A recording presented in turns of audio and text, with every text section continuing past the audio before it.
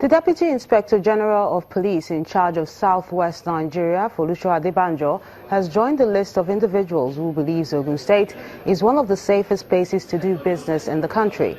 He was speaking during a courtesy visit to the Ogun State Governor, Ibukune Amosu, in Abeokuta, the state capital. The police has been the foremost the least security agency in Nigeria.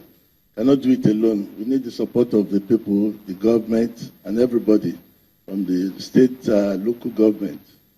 So that is one of the reasons why I'm here, just to meet with everybody and be able to give the IG and the management team the report about the state.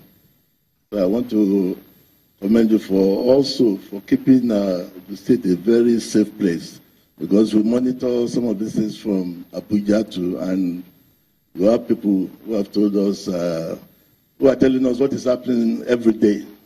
So I want to really commend you, sir, for keeping Ogun State, making Ogun State one of the states that is very, very safe. This is where we have the largest concentration of industries.